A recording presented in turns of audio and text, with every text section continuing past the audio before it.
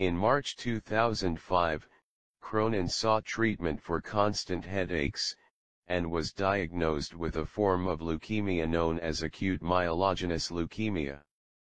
He underwent chemotherapy at the Beth Israel Deaconess Medical Center in Boston, and by January 2006, his leukemia was in remission and came back also in 2007. He subsequently started the Rich Cronin Hope Foundation for Leukemia to raise awareness. He was trying to make it his mission to educate people about the urgent need for donating blood, and even more so, bone marrow.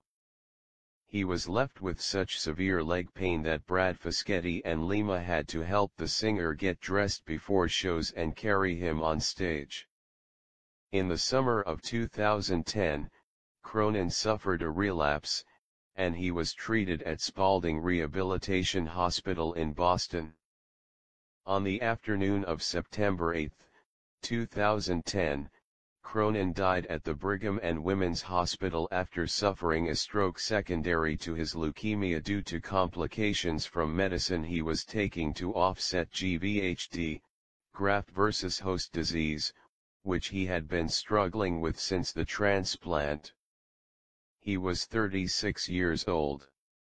His funeral was held at St. Joseph Church in Kingston, Massachusetts on September 13, attended by family and friends.